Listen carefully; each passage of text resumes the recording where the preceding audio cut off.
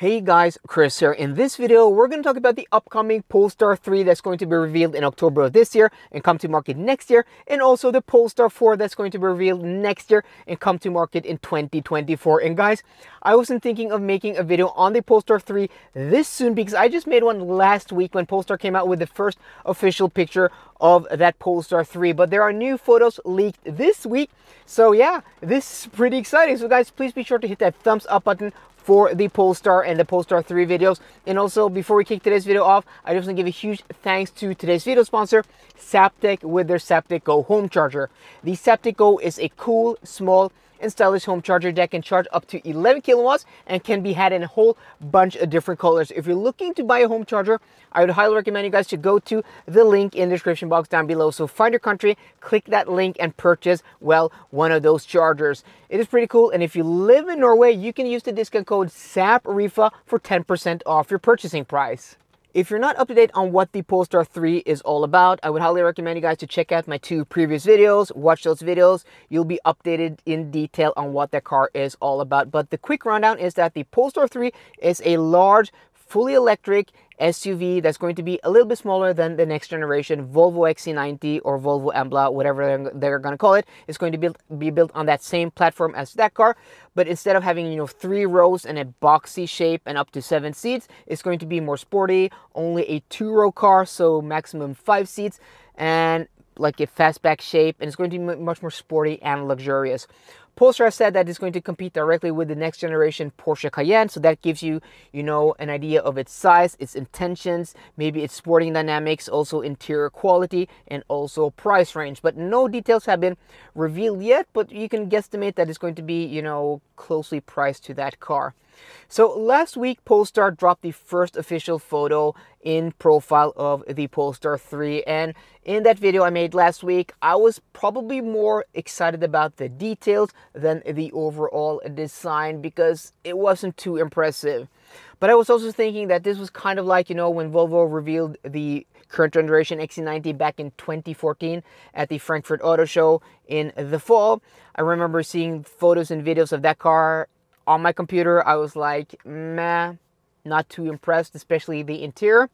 But, fast forward to the summer of 2015, I saw one in person, a black one, inscription with the blonde leather interior on 21-inch wheels, and I was just blown away of how beautiful and luxurious and understated that design was. I fell in love, and you guys know the rest of the story. In 2016, I took delivery of my first XC90, and then in 2018, my second XC90. And I've always been saying that if they made the current generation Volvo XC90 as an electric car, I would probably own one now, but they don't. We're gonna have to wait for the next generation.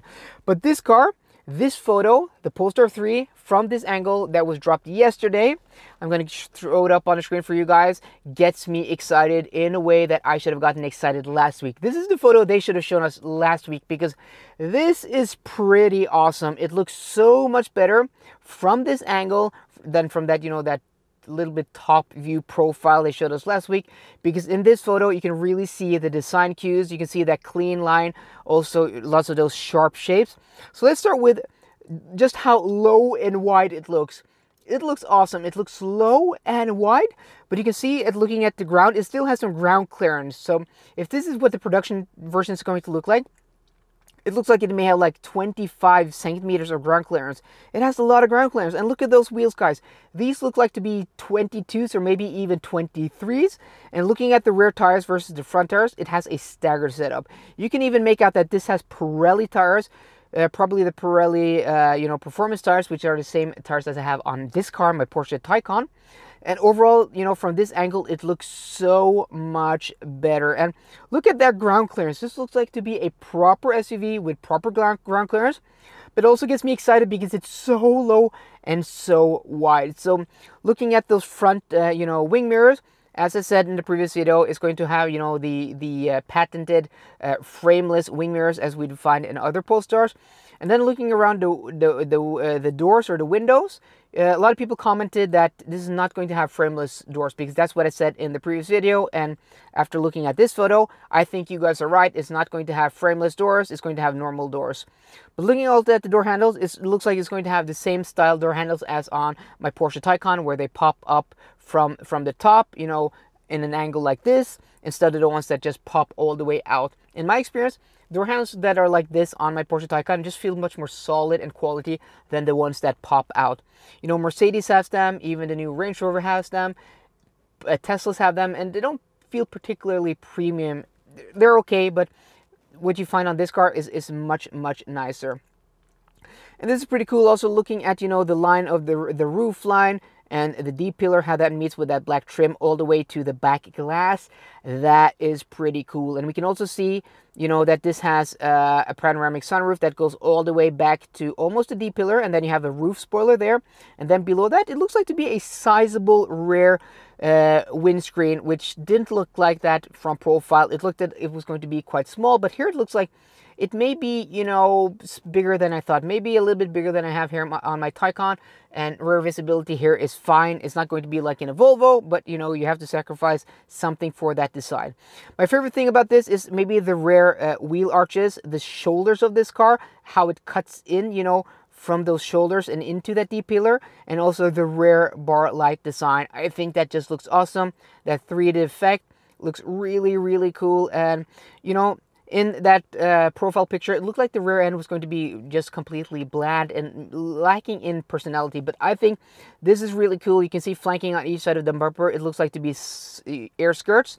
So on this car, we have air skirts from the front wheel arches, and then on the front of the side below the charging port.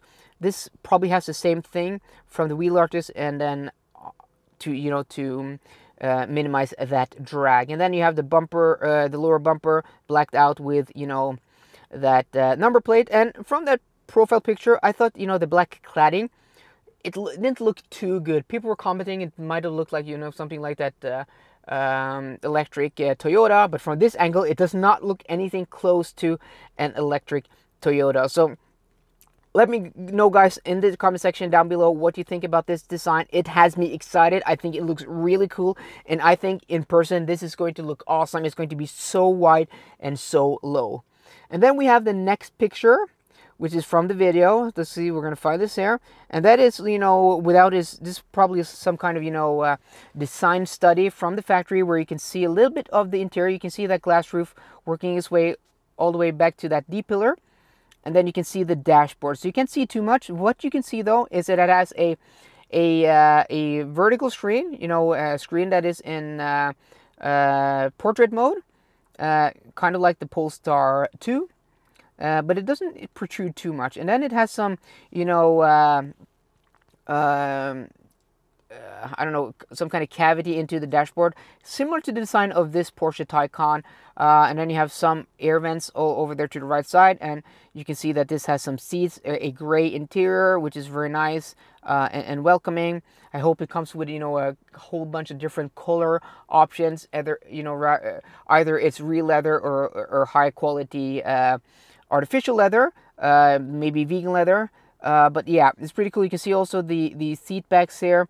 They are gray. You can see there's this one, you know, one piece design, kind of like here on the Taycan, where you have, you know, the bolsters for the shoulders there, and then you have one section for the headrest, kind of looking similar. And also you can see that it has a, maybe you can't decipher if it's a panel, if it's a screen, or if it's vents there on in the middle section for the rear seat passengers. But what you can see from the B-pillar on the opposite side is that it has a yellow seat belt, or a gold seat belt, that we got confirmed from that first profile picture. So yeah, pretty excited, guys. I'm so excited about this car, especially, you know, that second picture here with that rear design. I think it looks awesome. Let me know what you think in the comment section down below. In that same photo or video, we also got revealed, you know, a teaser of the Polestar 4, which is going to be the smaller SUV that sits below the Polestar 3. And I know, guys, it doesn't make sense that the smaller car is going to be called the 4, the bigger is going to be called the 3, but this is what Polestar have presented in their investor presentation.